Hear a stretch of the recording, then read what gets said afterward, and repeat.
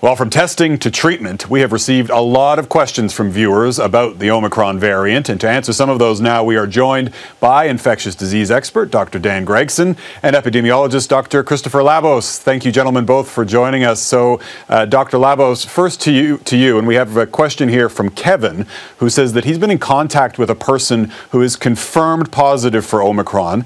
How long before he might also test positive?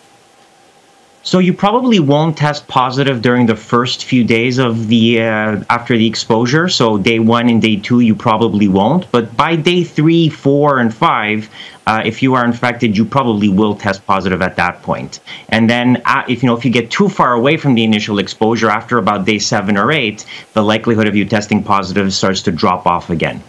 Okay, very good to know. Next question comes from Joe with a question about masks. And so, Dr. Gregson, this one to you. Joe sees people wearing face shields with no face masks all the time, wondering how effective these face shields and face masks are against the Omicron variant.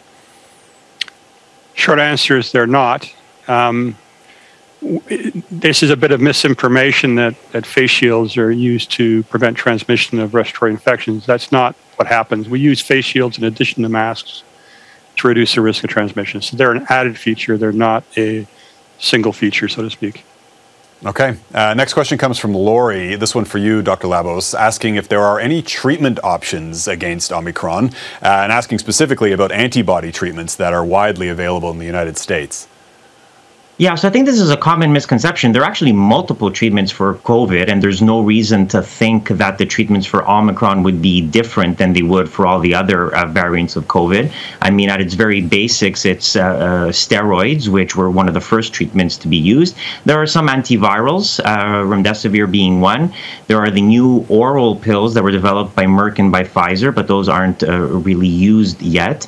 And there are a number of other treatments as well. The concern has always been that antibody-based treatments might not be as effective because of the differences between Omicron and the original strains. But all this to say in brief, there are actually multiple treatments for COVID that can help speed the recovery of people when they're in hospital. But of course, always much better to not get COVID in the first place. And that's the benefit of vaccines. They actually prevent disease rather than treating you after you get sick. Right, excellent point, of course. And back over to you, Dr. Gregson. Next question comes from Rod. This is a common question, actually, we've received a lot of, asking about herd immunity. So if Omicron is highly contagious and a large percentage of the population of Canada were to catch it and then recover, would we be able to go back to normal? So respiratory viruses aren't like some other viruses we see circulating in the environment. So what generally happens is we have a wave of virus come through, we develop immunity. The virus then mutates a little bit. We have another wave of virus come through and we develop immunity. Our current problem is large parts of the population doesn't have immunity, so we're getting these big waves.